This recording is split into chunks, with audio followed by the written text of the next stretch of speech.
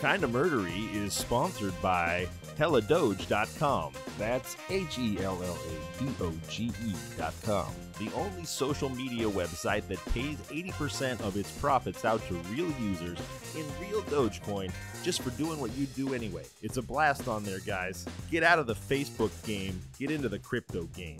HellaDoge.com. Warning. Kinda Murdery contains adult themes, explicit language, and descriptions of violence. It is not suitable for anyone, and we recommend you stop listening now. California's rugged and scenic northwestern corner is the beginning of the great Pacific Northwest.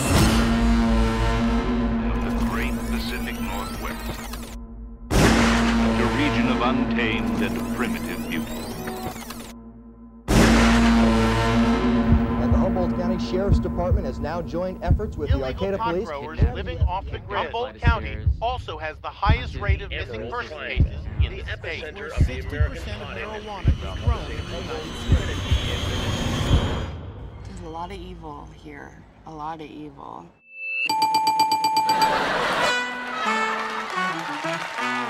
This is Kinda Murdery, and you're entering the Emerald Triangle.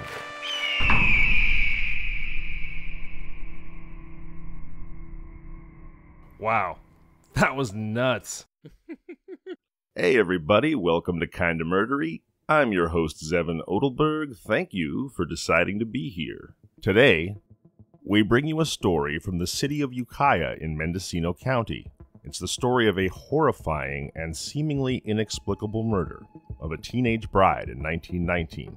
And as is often the case, when the explanations of the inexplicable are unearthed, we're left with truths that we can't help but feel would have been better left buried.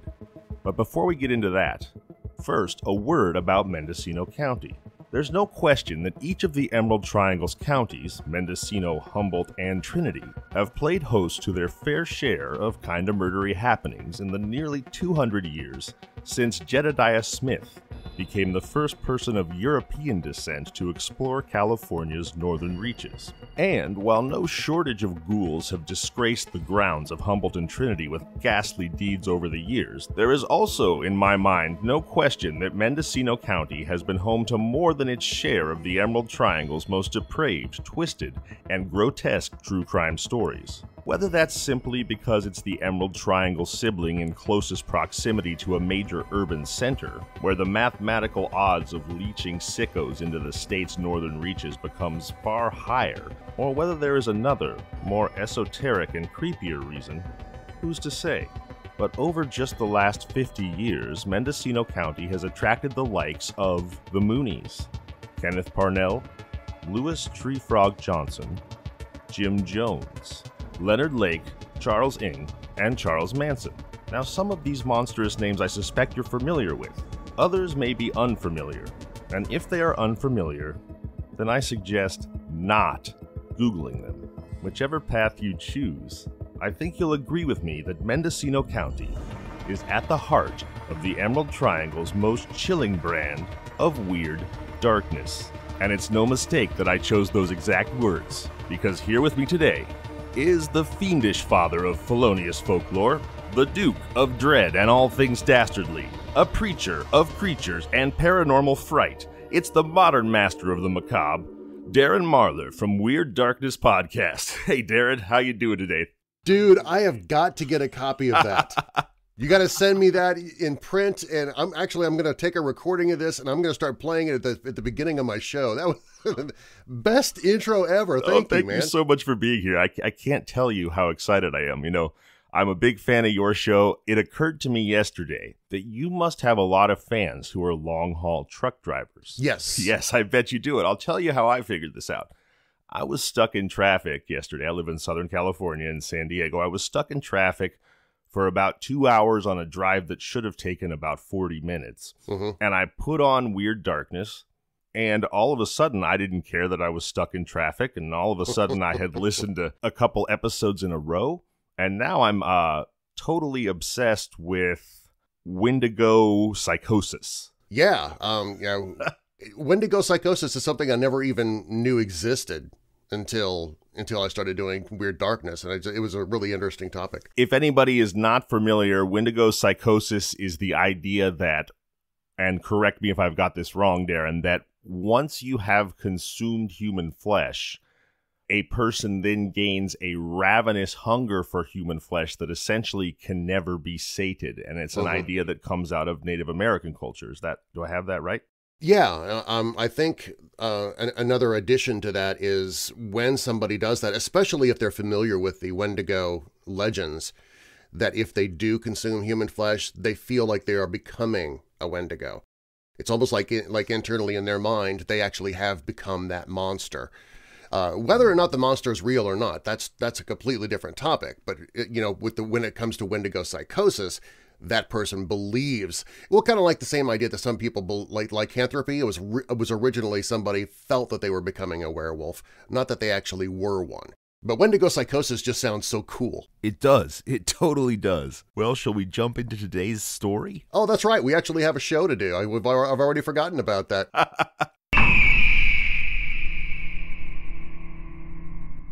For this story, I'm taking you to the town of Ukiah.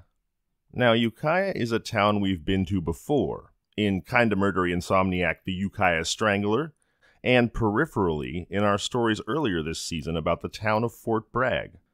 As the largest town and county seat, the 16,000-person city of Ukiah is likely to pop up in any murder story about Mendocino. And, as I alluded to at the top, Mendocino County is a kind of vortex in the Emerald Triangle that seems to generate, or at least attract, some of the triangle's most bizarre and horrifying stories. And so, we find ourselves here again. Ukiah is situated about 115 miles north of San Francisco on Highway 101 near the Russian River. The town saw its biggest population boom alongside the surging redwood timber industry in the 1940s. But today's story begins decades before, in 1919. This is the story of the stomach-churning murder of Freida Beckley, recently become Freida Nash. Freida Beckley was born and raised in Ukiah. Dark-haired, dark-eyed, a beautiful young woman with a sharp mind who loved fashionable hats and dresses. In April of 1919, at the age of just 18, Freida Beckley married German-American World War I veteran and recently naturalized citizen, the blonde, blue-eyed, and muscular peach farmer, Herman Nash. And so she was no longer legally Freida Beckley, but rather Freida Nash. Barely 3 months later, early in the afternoon of July 9th, 1919, still only 18 in the early bloom of her womanhood, newlywed Freida Nash was found dead in her home by her husband Herman, and immediately thereafter, upon Herman's beckoning, by an electrician named Mr. Foster, who had come to the peach farm to fix a water pump. Freida's body had been horribly mutilated by 2 shotgun blasts from a double-barreled 12-gauge that belonged to Herman. That's a tough one. I got the mental picture on that one. I know I did too, unfortunately. My apologies to our listeners. Well, you went from early bloom of her womanhood to 2 shotgun blasts. That's quite the segue. It is a bit of a jarring juxtaposition, isn't it? Yeah. The first blast of buckshot had eviscerated her intestines. The second had very nearly blown her head clean off. The coroner said later that the second shotgun blast, the one aimed at her head, could not have been fired from more than 4 inches away. Ooh. This was made evident by powder burns on Freida's scalp.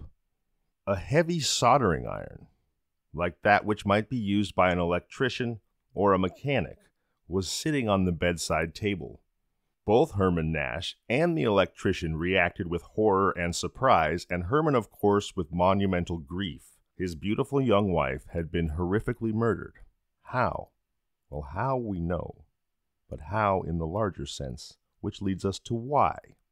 Those are the questions we must answer. And to answer those questions, we delve deeper into the stories of Herman and Freida Nash. Sadly, as is often the case, we know far more about the survivor than we do the murdered. And so we will begin with the victim's husband, Herman. Whew. Let's just take a little palate cleanser here. That's a rough start. That is. But I also am writing this down because I'm stealing this from you for my own podcast. Please do. Gosh, again, I would be flattered. And wow, no, I for some reason I've been doing this now for 6 years. I have not heard the Freida and Herman Nash story. I don't know how this has not come across my eyes. This is insanely dark. It really is dark. You know, I just want to say also, I didn't pick this story only for the gory details. There are some twists and turns and some mystery ahead. So there's more to it than horror. And sometimes I think what attracts us to horror is the way in which it throws into sharp relief the more to it, so to speak. Yeah. If it was just a murder and that was the end of the story, that wouldn't be much of it. Yeah, it's what happens after the murder, and so many of these stories, the follow-up, the mystery, the investigation, sometimes the hauntings, you know, that's more along my lines. But yeah, half of the story is what takes place after the death. Absolutely correct. Yeah. So continue on. Yeah, let's talk about Herman Nash. Herman was born in Germany. So if you'll forgive me the lightheartedness, this is Herman the German we're talking about. It's a good serial killer name. Why not? It sure is, isn't it? He was born in 1891. When he was a young boy, his father went mad and died in an insane asylum. That bodes well for a young boy. Whew. No kidding. He immigrated to the U.S., and he settled in the Ukiah area at the age of 18 in 1909. He became a naturalized American citizen 5 years later at 14 years old. And then, when the U.S. joined World War I in 1917, Herman joined the Army, perhaps all too aware of his German heritage and eager to prove that he bled the red, white, and blue. You know, that reminds me of a story my grandmother once told me. She worked at the DMV, and she was Italian-American, 100% Italian. Mm-hmm. And when the U.S. entered World War II, and of course the Axis powers were Japan, Germany, and Mussolini in Italy, one day a man walked into the DMV and recognized her, I suppose, by her features as being Italian-American, 100% Italian. Mm-hmm. And just started screaming at her that she had no right to be in the country. She ought to get out. She was a filthy, expletive, right, etc. And, this is a young woman, but her boss was German. Big German guy. And he probably maybe would have done this no matter what his background was, but clearly this particular line of attack struck him acutely as well, and right. He came barreling out of his office immediately in her defense. And so I always thought kindly of whoever that man was. Yes. See, some of us Germans are actually okay. Absolutely. Not very many, but a few. I have some very close German friends, and not to overly generalize, but every one of them is incredibly on time to the point of early. It's German precision, I'm telling you. And they're both versions of highly gifted to genius level math brains. One of them is a musician, a virtuoso musician who then taught himself to program, and the other one is a Harvard-educated landscape architect. So perhaps there's something to some of those stereotypes, the positive ones anyway, I can attest to. Stop buying your watches from Switzerland. That's all just rumor. That's all just advertising. Get the watches from Germany. Oh boy. All right, so let's get back to Herman. So he joined. I am somewhat biased, by the way, with my last name being Marlar being German, but then again, I'm sorry, go ahead. I love your last name. It's quite evocative. It's a great last name for the show you do and the career that you have. Really? Because it rhymes with parlor, but I immediately picture sort of a Edgar Allan Poe-esque, dark, maybe a little bit smoky, blood-colored velvet chairs in a Victorian parlor when I think of Marlar House, which is your production company. So yes, yeah, it Marlar works House for me. Yeah, well, now I need to build a parlor. Thanks a lot. Thanks. Yeah, that's something else I got to put on my to-do list now. Oh, sheesh. I apologize. All right. So I'm sorry. I interrupted you. Go ahead. Oh, no, please. Continue please on. Continue on with Herman, the German. Herman the German. So he joined the U.S. Army and went to fight in World War I, perhaps to prove his patriotism. And it is intimated, although not explicitly stated, that Herman saw heavy fighting in the European trenches and may well have suffered from PTSD. After the war, he returns to Ukiah at the end of 1918 and resumed his previous occupation as a peach farmer. Then, not too many months later, in April of 1919, he married his wife, Freida Beckley, only 18 years old. Herman at the time was 28. So not exactly a winter-spring arrangement, but there was some big age difference. But back then, I don't think it was all that unusual. I think you're right. Yeah. Herman was square-jawed, thick and muscular, blonde, blue-eyed, handsome. I hate guys like that. I know, right? I mean, he looked like unfortunate, and I say this not in a glib way, but they have pictures of him in the paper, and he looks like an SS recruiting poster. I mean, he's absolutely, he like is the Aryan specimen. Race. Yeah. Yeah, literally. Freida was a contrast with dark hair, dark eyes, willowy, thin, beautiful. She loved to wear striking hats and dresses of a style that were not firmly of, but heralded the coming of the flapper look of popular imagination. She had style, class. Yes. Freida could probably even be described, as they might have said at the time or a decade or so later, as a fashion plate. She was, by all accounts, a healthy, beautiful, quick-witted, and vivacious woman, and the Nashes seemed to be very much in love. The only cloud over their young romance was that Freida was in need of a surgical procedure. It was a surgery that the family doctor assured her was not terribly rare or unusual and posed no real danger to a young woman in good health and vigor. However, the doctor felt that the Nash's domestic happiness could not be assured until Freida underwent the surgery. But we'll return to this later. No, don't do that to me. I need to know what the surgery is. You got me so curious. Oh, you're a jerk. I love you, but you're a jerk. Classic radio tease, right? I mean, come on, I want him to keep listening. Oh, wow, okay. All right, keep going now. Yeah. Now I want you to rush through everything else so we can get to the surgery. Oh, boy.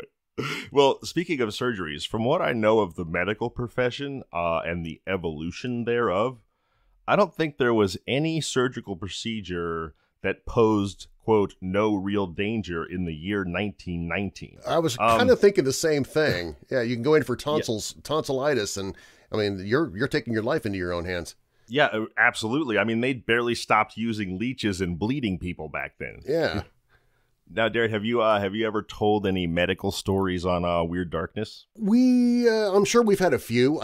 None of them pop into my head right now, but anything strange and weird can sometimes creep into the podcast, and a lot of those would be medical issues or like sometimes a story where somebody was born unusual and they ended up living like in the freak show circuit for a while or something like that. So yeah, a lot of medical maladies would definitely come in. Not necessarily the surgeries themselves, but the maladies. Yeah, medical maladies and surgery are something I'm personally very familiar with. I was born with cerebral palsy, and as a young boy, I used to really walk difficultly. I mean, I would glibly now compare myself to Quasimodo or something. Mm-hmm. But then when I was 7, I had my first surgery, and then when I was 12 and again when I was 17, I had my entire left leg rebuilt from the hip to the toe. So now I walk pretty normally. I might look like I took a bullet in the hip or something. I definitely limp a little bit, but I'm thankfully present as pretty physically normal human. But I mean, I have so much sympathy for being born with difficulties, and also just for the pain and recovery process that's inherent to surgery, even in the modern age. So do you tell people that you were born with MS, or do you tell them that you were shot in the hip? Well, actually, it's cerebral palsy. I'm sorry, cerebral palsy. Yeah, I'm sorry. Yeah. I usually just tell them I was born with cerebral palsy, although it has sometimes occurred to me to make up a more exciting story, some motorcycle stunt rider accident or some such thing. But actually telling people that you were born with cerebral palsy, though, can actually make for an inspirational story, though. So, sharing that and seeing how far you've come and that, that you're walking fairly normal now and it's nothing to be ashamed of. That's pretty cool. Thank you. And I would say that a big part of my maturation as an adult, to the degree that I have matured, has been coming to terms and being willing to admit to myself that things were difficult and that I wasn't just totally normal. Because for the longest time, I had a lot of denial about it, which created a ton of anger, etc. I'm getting off track here, but you're right. Actually, but I think this is a great thing to say, because what's going to happen now is once people hear this episode, those who have had, who have cerebral palsy, or they have a loved one that has it, they're going to come to you and they're going to thank you for being so open about it and for being someone who's not scared to talk about it. Well, I hope that does happen. And something I would want to say to those people too is that there are many gradations of severity of cerebral palsy. You can be like Daniel Day-Lewis in My Left Foot and only be able to move your left foot, as where I have only had difficulties with my left foot and leg. Right. So I'm very aware that my situation, even from the beginning, was not nearly as severe as what many people face, and that I had the good fortune of having the medical care that I needed. But at the same time, it's easy to be too severe with yourself. And I certainly was constantly saying, don't be such a wuss. Somebody else has it way worse. Oh, yeah. You're basically normal. How dare you be down in the dumps about it? And just kind of beat yourself up for being weak. And so I would also tell everyone, whatever your situation with a disability or other difficulty in your life is, give yourself the space to allow that thing to be hard and to process it emotionally, because it's too easy to fall into a trap where we're our own harshest judges. Excuse me while I get up and applaud that speech. Yes, that was beautiful. And so true. We talk about depression quite a bit on Weird Darkness, and it's not physically debilitating, but it's still debilitating in some way. And you're right. I mean, if you suffer from it, even if it's mild, you beat yourself up. You think that you're not normal. You think that you're not worthy of being in public with other people. I mean, your mind just plays tricks on you with it. So yeah. I love that. I love what you said. Allow yourself to be beat up by it. Or how exactly did you say that? I love the way you said it. Do you remember? Give yourself space for it to be difficult for you, and to emotionally process how difficult it is without constantly judging yourself for being weak because somebody else has it worse. Because no matter how bad your situation is, somebody else always has it worse. If that is the yardstick by which you judge yourself, you'll never measure up, and there you go. Compounds. Yeah, give yourself permission for life to be hard. So yeah. I love that. I love that. Man, now I'm inspired. Yeah, and Darren, if I may, I have to ask you now, in my life, I've had friends and family members, and perhaps even myself at times, who have dealt with depression, and often people really like things like Swedish death metal. If they're depressed, people find something soothing and calming in that kind of music or art or television or movie, and so is that something that you feel drew you to the world of Weird Darkness? Is it a coping mechanism for you to some degree, if that's something you're willing to talk about? I don't think it was for me necessarily. I'm in a bit of a unique situation in that, in fact, that my birthday is the day after Halloween. So growing up, I was, all of my happy times were surrounded by all this dark imagery. But I started suffering from depression when I was a teenager. And I definitely found myself drawn more towards music that it was in a minor key. I liked wearing black, not to the goth effect of it. I just kind of liked it. But I have noticed, and I have heard from so many people via email, Facebook messages, whatever, when they listen to my podcast, because we talk about depression. I truly believe that's one of the reasons that they were drawn to Weird Darkness. is because they already have that dark tone about them. But they also like it because they feel like they're part of the family. And I mean, I call them my weirdo family, just out of fun because of the weird darkness play on words. But they like the idea that they are accepted, that they're not alone, that others do suffer the same thing that they do.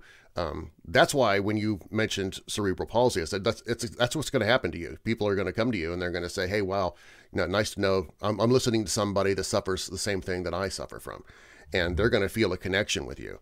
And that's what happens with Weird Darkness as well. People who suffer from depression tend to search for darker content. They're more likely to like the horror movies and stuff like that.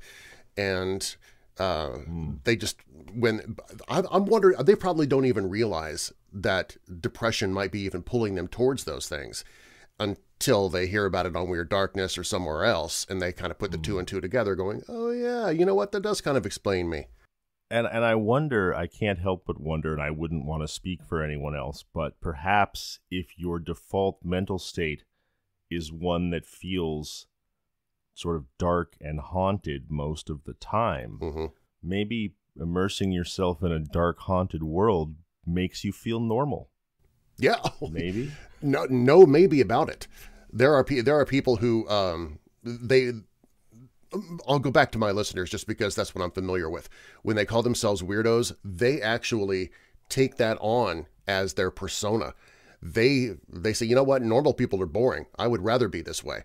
And they definitely, it gives them permission to be different and to almost take pride in it.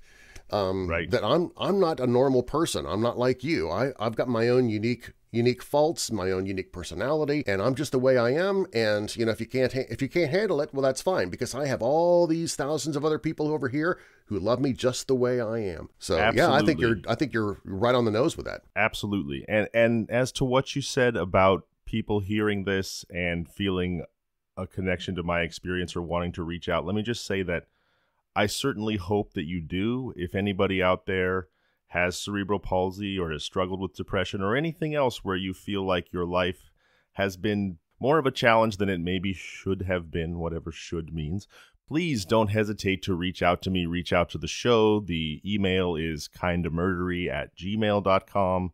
We're on all social media platforms @kindamurdery. I would love to hear from you. I would love to connect with you. And with that, Darren, shall we get back to the terribly dark tale? Not really. I'm getting kind of bored with it. No. Well, then suck it up, bucko, because here we go. No, because we still need to figure out what the heck this surgery thing is that poor Freida has to go through, and you haven't told us yet. I know, that's right. Jerk. I haven't. All right, moving on.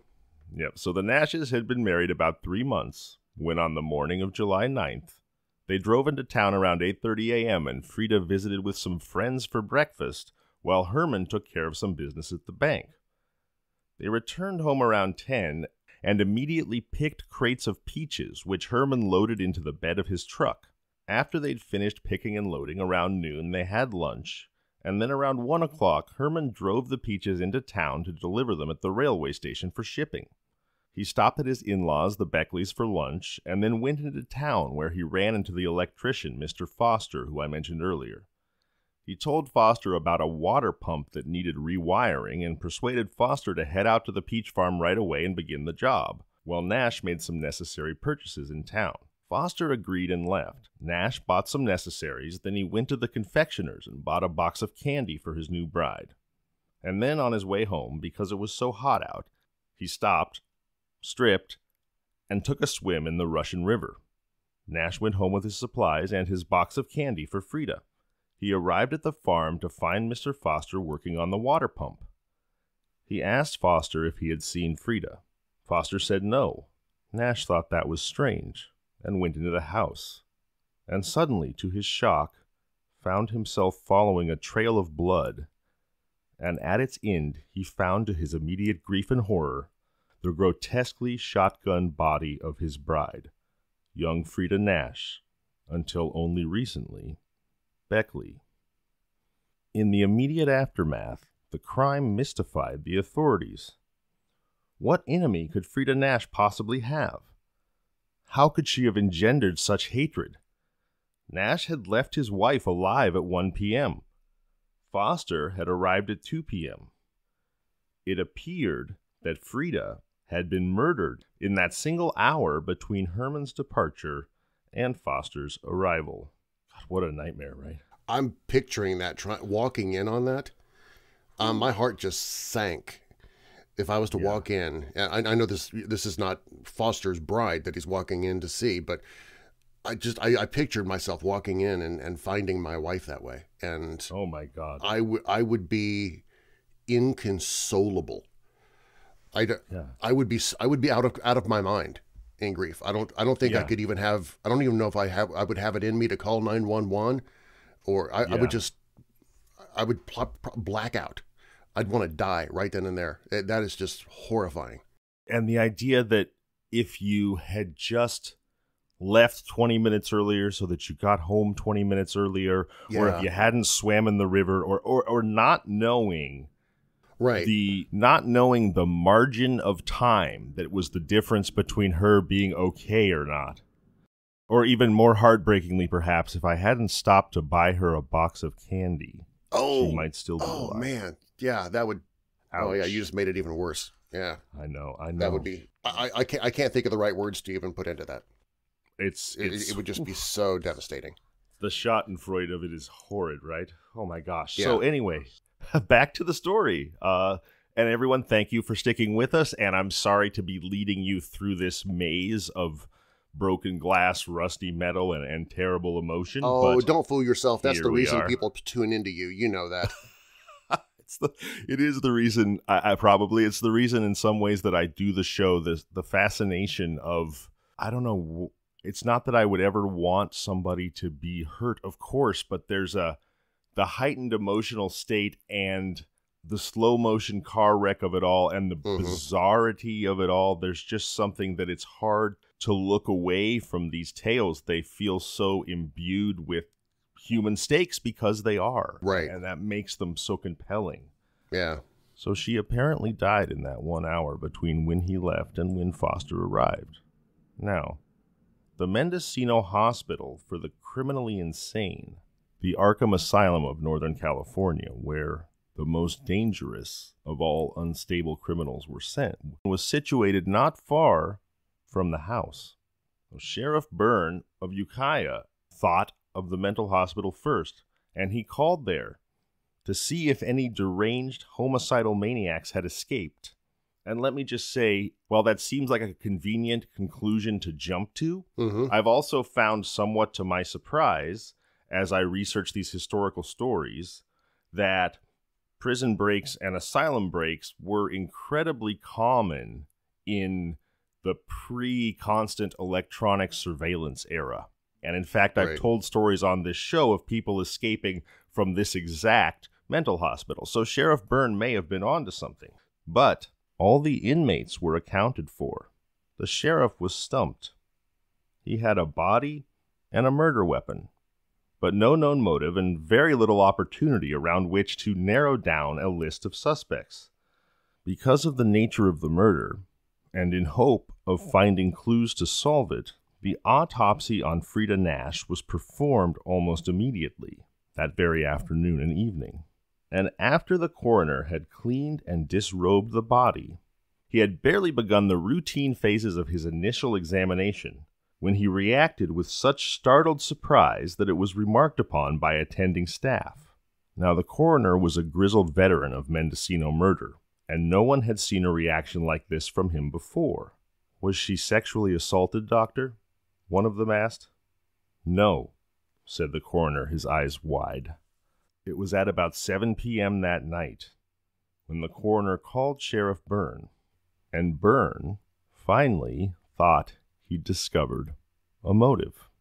Ooh, I got the goosies. You're so good at holding off on giving us the info. I'm trying to. I'm in my head. I'm spinning through. Okay, what could it have been? Was she pregnant? I mean, you think, well, the autopsy is kind of pointless. You know how she died. I mean, it's very obvious when you walk in and find her that way. So, what on earth could he have found that would give him that kind of a shock? Right. Well, I wondered the same thing. So the Nashes, they had a whirlwind courtship. They met at church and were married before even 2 weeks had passed. And they'd only been married 3 months when the murder occurred. And now, Byrne thought he knew who the killer was. The next morning, he called Herman Nash and asked him to come down to the station, telling him he had a fresh lead that might help him capture the fiend who had slain his wife. Between the coroner's call and Herman's arrival at the station, Sheriff Byrne visited the town photographer and had him blow up 2 photos as large as possible, almost poster size. One of them was of beautiful Freida Nash on her wedding day. The other was of her shotgun-mutilated body on the bed. Nash arrived, eager to know the clue. What was it? Who'd done it? But he was not met by Sheriff Byrne. He was met by a deputy, and then left in a waiting room for 3 hours. That never bodes well. It does You're not. a suspect. If you're in the waiting room for 3 hours, you're a suspect. If they're letting you sweat like that, yes, Yeah. Indeed, I think you're correct. So the sheriff finally comes in, and Nash says, "What was it? Who was it? What is it? Who killed her?" And the sheriff takes Nash by the elbow and says, "I have the evidence in this room," and he ushers him into the adjoining room, and when he walks into the room, what is displayed there on the wall but the 2 photos of his wife, Freida in her wedding dress and Freida's terribly mutilated body. And he stops, stunned, horrified. And the sheriff says, "I know who killed Freida Nash." And Nash says, "Who was it? Why do you have these pictures here? This is awful." And the sheriff says, "It was you, Herman. It was you." And Herman said, "What? Why? Why would I kill my own wife?" The sheriff said, "She was your wife in name only. Your marriage had not been consummated. In fact, it could not be consummated." When told this, Herman reacted in a new way. Startled, frightened, yes, but also deeply ashamed, as though a dark family secret had been revealed to the entire town. You see... Can I guess? You may. Freida was actually Fred? I'm just trying to think of something. Okay, continue. It wasn't consummated. I mean, it shocked the the doctor. I'm trying to figure out what on earth would that have been. So if she was secretly a boy this entire time, and of course they couldn't have consummated the marriage, So Right. And then I think our modern psychology leaps to perhaps Herman himself was incapable. How would the coroner have known that aspect of it? Right, though? So, right. I'm going to tell you now. And okay. Buckle up, guys, because all of this is so terribly sad. But you see, Freida Nash had a medical condition known as imperforate hymen. Her vaginal opening was covered by skin. This was the condition that her family doctor called not terribly rare or dangerous, but that needed to be surgically corrected. When confronted with this truth, Herman Nash immediately confessed, saying, "I realized my wife's physical condition was not what it should be, but that a slight operation would have remedied this. The thought of this fact, though, caused me to lose control of myself, and I became a madman. My father died in the asylum. Perhaps I am insane too." And then he told the real account of the events that day. After they had picked and packed the peaches, Freida and Herman went back into the house, and where Herman's shotgun was sitting on a table in a sunroom, and he took note of how his wife seemed to be so terribly frightened of the thing. This is essentially paraphrasing his own words now. Right. And he was suddenly seized with the overwhelming desire to murder her. Just out of the blue. Out of the blue. This is what he says in his confession, although he also says that he was so obsessed with her imperfection. Such a minor imperfection. And something that we so easily then. fixed in surgery. Horrible and absurd. And I know, trying to get into the head of a killer, I mean, it's already hard to do All anyway. I can think is that like a true sociopath kind of Patrick Bateman style, that he took it as some sort of affront to his own pride that she would have that imperfection. Like he can't be a man because she has that imperfection or something. Right, and it's her fault, and now he married this broken person. Well, and I think he was right. I think maybe he was mad just like his father. Yes, absolutely. Wow. Absolutely. Okay, so all right, so he was caught up with this obsession idea that he immediately he had to murder his wife. That he immediately just had this thought that he had to kill his wife. Yeah, there's a very famous Nathaniel Hawthorne story called, I believe, The Birthmark, about a man who has the most beautiful wife in the world, but she has this one little sort of foot-shaped red birthmark on her face, very small, smaller than a dime, and he becomes so obsessed with it that he essentially teaches himself undiscovered medicine and alchemy and all kinds of things until he finally finds a way to remove this birthmark from his wife's face and make her literally perfect, at which point she dies, because without imperfection we cannot be human, is the message of the story. Yeah. And it seems that Herman's dark obsession was along some similar line. So that day, after they had packed the peaches, he went into the house, and he could see her nervous around the shotgun, and he was seized with this overwhelming desire to murder her. And so he picked up the shotgun, and he fired the first shot, the one that eviscerated her guts, and essentially blew her back onto the bed. But then she was not dead. She was moaning. And his thought was to use the other barrel of the shotgun to end his own life, but here he had failed to kill her. So he took that heavy soldering iron that was found at the scene, and his plan was to finish her off by bashing her brains in and then using that other barrel on himself.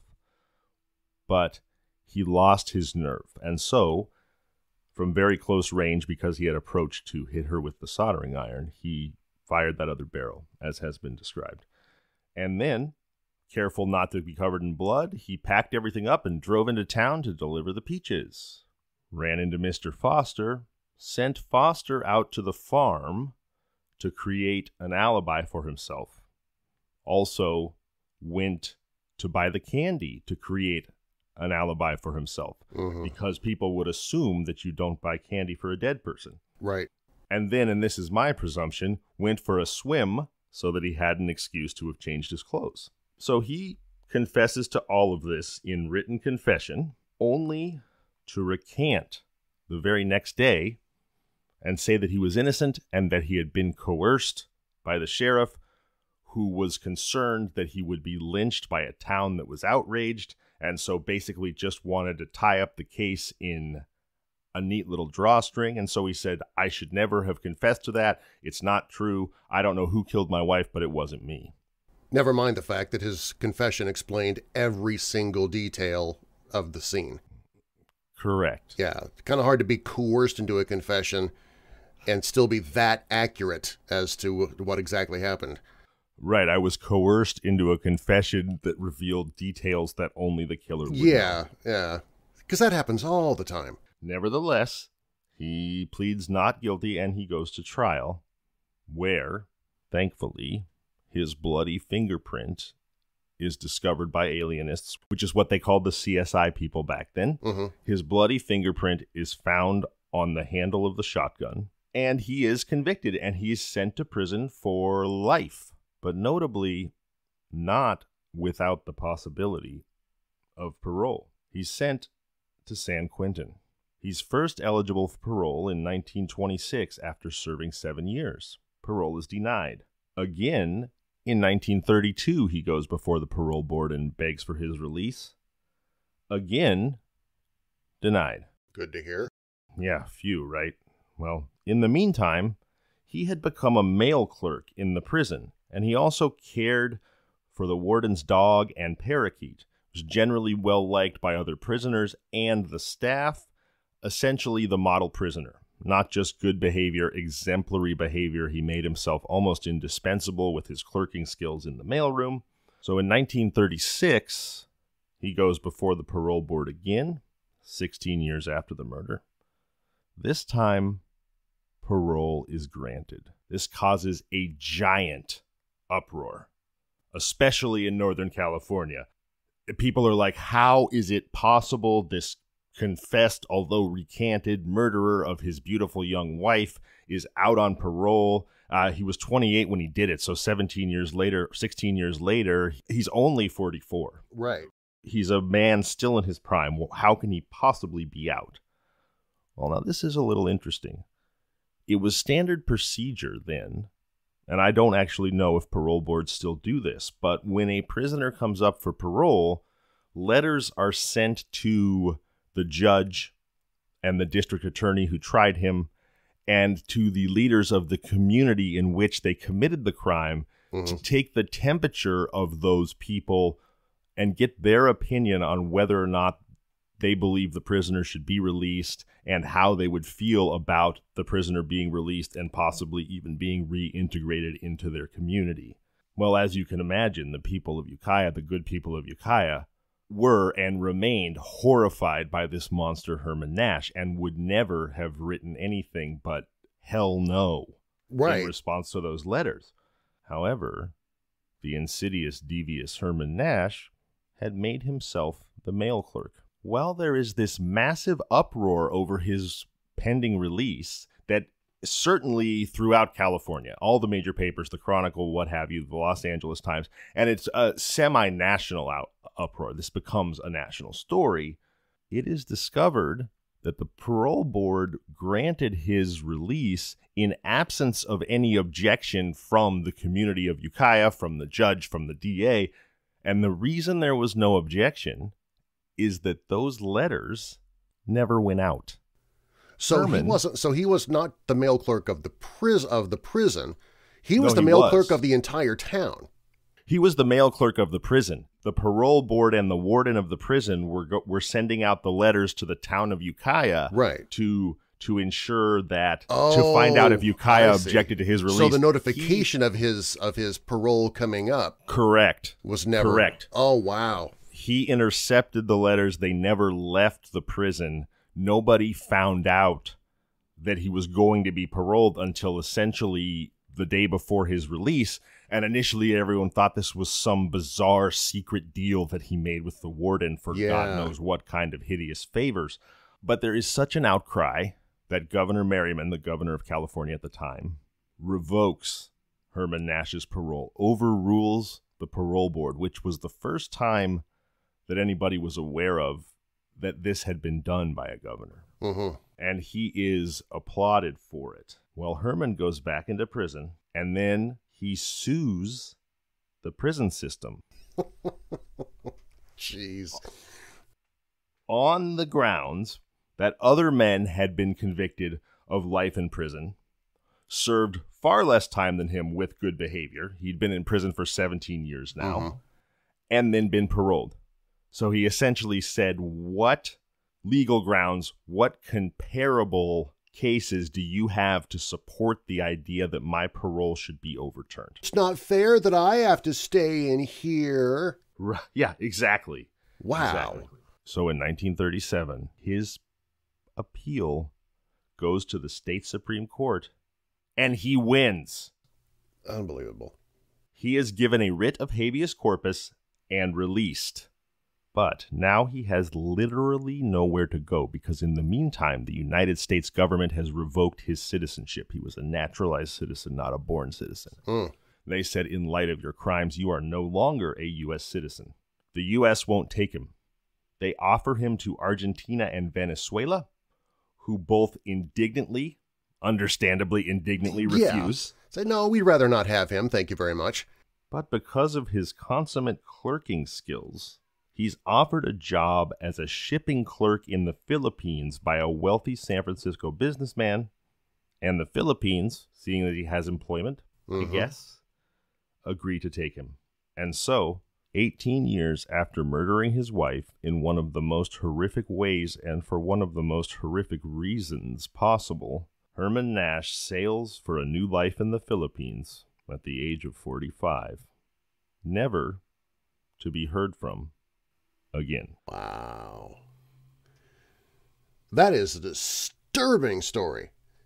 I know, and it doesn't even have the ending that you want. No, at first you're like, good, he goes to prison for life. Good, he never gets out. And then you're like, wait, or somebody else what? kills him, or some bad karma comes on him and he ends up dying in a car accident or something. Right. We don't even get that. We get zero closure on this. And some would probably say that I shouldn't even have told this story for that reason, that it's probably frustrating for everyone hearing it, as frustrating as it is for me and for you.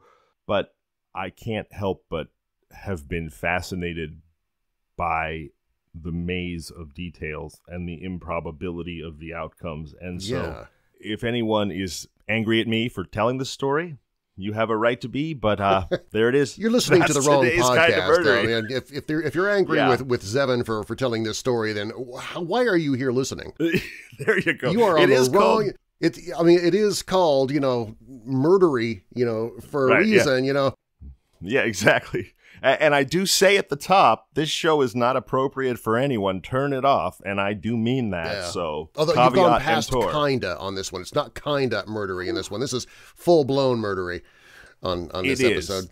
Wow, I'm kind of curious as to what the guy in the Philippines was thinking, that he'd actually want to hire this guy to work for him. You're essentially just saying, you know what? I know you're an evil son of a mother, but I'm going to go ahead and bring you on anyway because I need a mail clerk.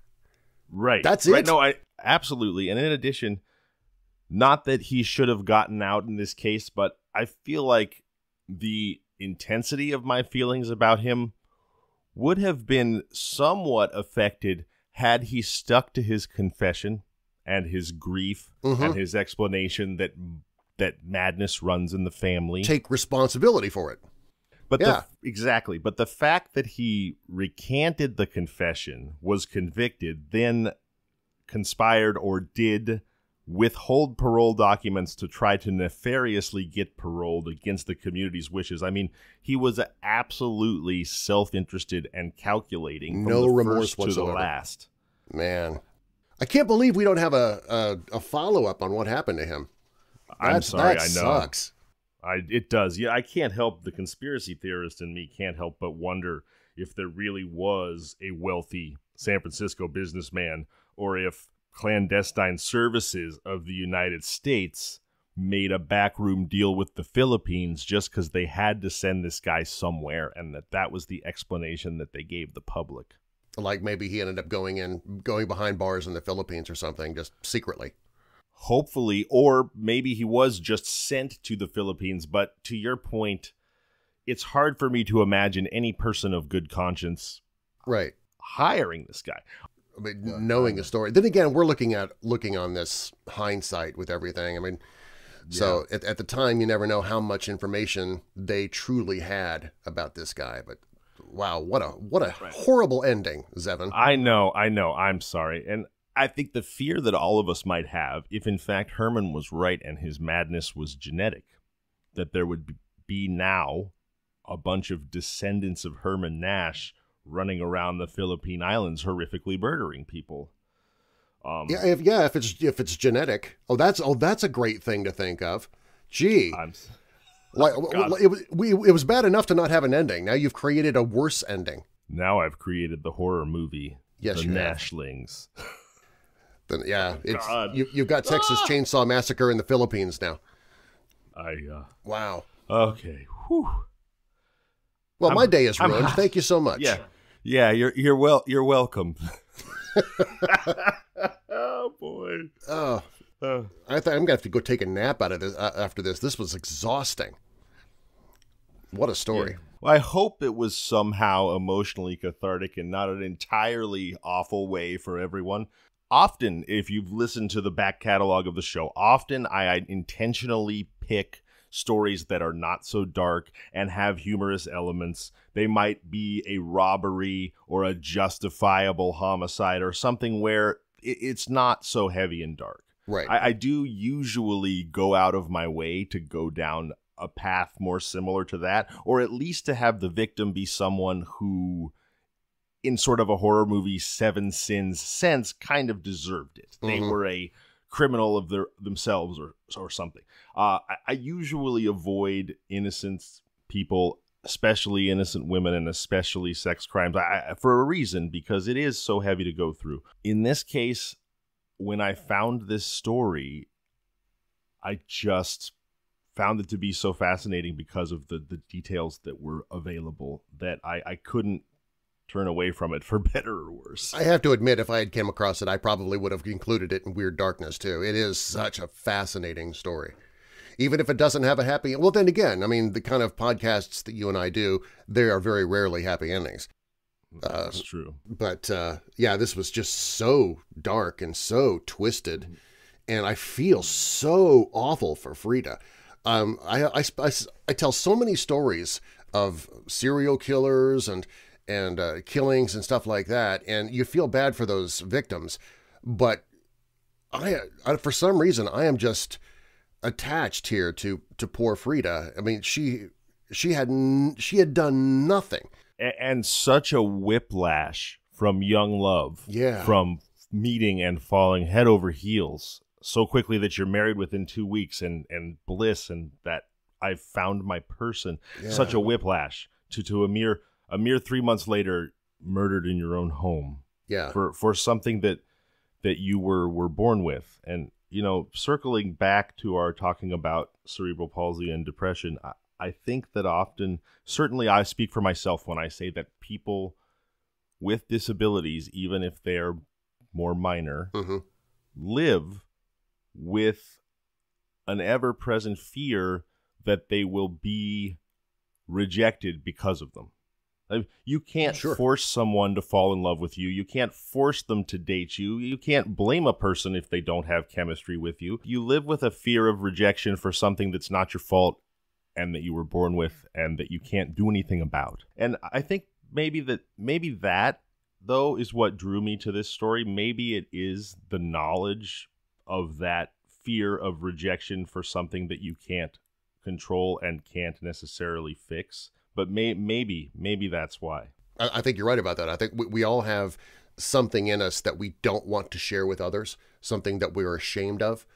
There's some part of me that I don't want others to know about, and so I'm not going to be open about it. And I'm sure that there are things that we even keep from those that we love the most, just because we don't like the idea about them in ourselves. And so I can understand Freida not doing that. And she probably, it wouldn't surprise me if she suffered from depression because of that. And 18 is so young. She now is a man in my 40s. I thought I was all grown up at 18, but 18-year-olds are children. I mean, when I see high school kids these days, I say to my wife, is that person like 11 or 12? And she'll be like, oh, no, she's 16 or 18 or something. And I'm like, no way. I know. She's like 10 years old. That's why whenever these gross men that say like, oh, I met her in a 21 and over bar, I thought she was old enough. No, you didn't. Once you're 40 years old, the 18-year-olds look like they're 12. I don't believe you. And I think that she's so innocent and so young, and to expect her to know how to grapple with the powerful emotions of falling in love and the fear of preemptively revealing it's too much. It's too much to ask of a young person. 100 years ago is what we're talking about. Right. Try talking about sex and intimacy back then, and then add on to that the fact that you have an intimacy issue. Who do you even go to for that aside from the doctors? Can you go to a psychologist for that to get you through it? I don't think they would have that back then. No, I think I think Dr. Freud was still prescribing cocaine to people. Yeah, So, yeah, no, that might have actually been beneficial for Herman. Yeah, he could have used that. This was awesome, man. I really appreciate you having me on today. This was, I'm not going to say exciting, because that's the wrong word to use. It was a privilege being here, but it was all draining. It is draining. I have that feeling too, that kind of like just walked out of a 3-hour action movie feeling when you go to the matinee and you walk out and it's too bright and you're like, ah. Yeah. But no, really, thank you so much for being here, Darren. I mean, so exciting for me, such an honor. I'm a fan of your show. You're a consummate professional. I mean, you're also just, guys, Darren, in person, in regular Darren, not just the voice you hear on Weird Darkness, is really one of the kindest people I've met and so fun to be around. So please, if you don't already, and you probably do, listen to Weird Darkness, leave a 5-star review, email Darren, go to weirddarkness.com, interact, engage. It's a beautiful community that Darren has built. He talked about it a little bit today. The stories are utterly compelling. Once you turn it on, you won't turn it off. You'll just keep listening. So please, subscribe to Weird Darkness Podcast. It's a wonderful place to be, and I'm so happy that Darren chose to be here with me today. I had a great time. You know, as dark as the content is, I really enjoyed the conversation, man. I really appreciate it. I can't wait to tell my own weirdo family of listeners about Kinda Murdery, and this is a great way to introduce them to what you're doing. I'll say, hey, you know, you guys need to check out this conversation I had with Zevin. It was a really great, and you're going to love his podcast. So thank you. And for Darren Marlar from Weird Darkness Podcast, I'm Zevin Odelberg, and this has been Kinda Murdery.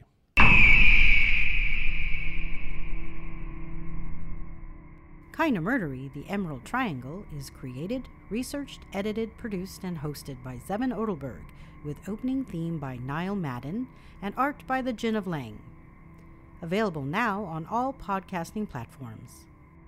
If you like the show, please subscribe, review, and tell your friends. You can find us on social media at Kinda Murdery or email at kindamurdery@gmail.com.